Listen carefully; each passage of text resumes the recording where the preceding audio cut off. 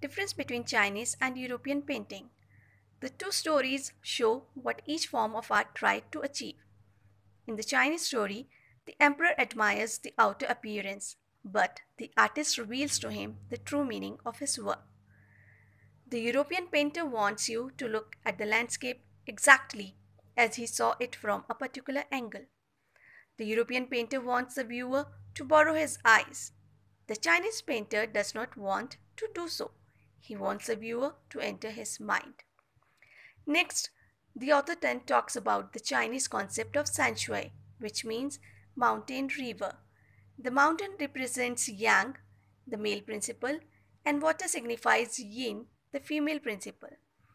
They have to interact in spite of the fact that they are like two poles of the universe. In Indian culture, yin, which is a receptive and female part, and yang, which is masculine and male part, are known as Maya and Brahma. Nature is the yin and God is the creator of the universe. Finally, the author talks about the concept of art brut, which means the raw art. It's art of the ones who are not artists as they lack any formal training, yet somehow they have the artistic talent in them. She gives an example of Nek Chand's work at Rock Garden in Chandigarh as one of the form of art brut. He created a beautiful rock garden in a patch of jungle. He made things out of waste. His work was appreciated all over the world. Let me show you the picture of the rock garden. You can have a look. You can see how beautifully he has created.